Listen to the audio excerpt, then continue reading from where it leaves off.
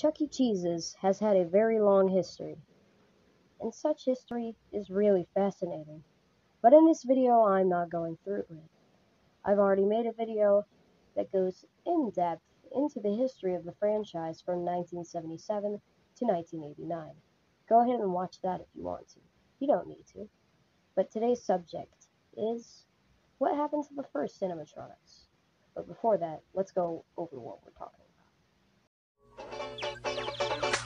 Birthday one, honey bun, won't you be our birthday one? Please say yes, don't say no. And we'll tell the world.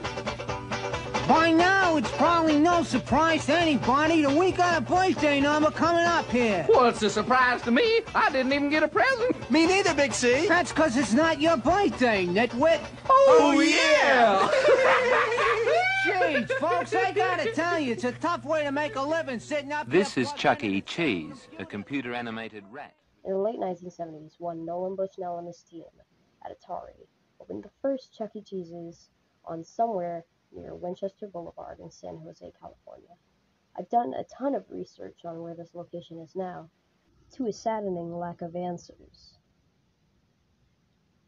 But I'm pretty sure the building has been replaced with something else at the mall I've heard it was, the Town and Country Shopping Center.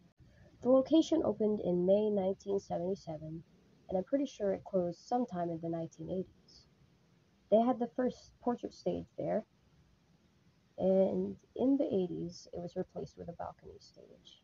I'm pretty sure the first animatronics were just kept at CEC headquarters until they were damaged beyond repair due to a massive flood in the building.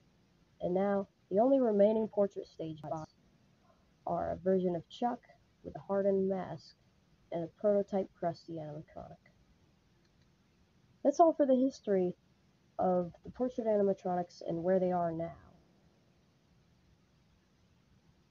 So, if you enjoyed this video, make sure to like it, and if you feel like it, make sure to subscribe.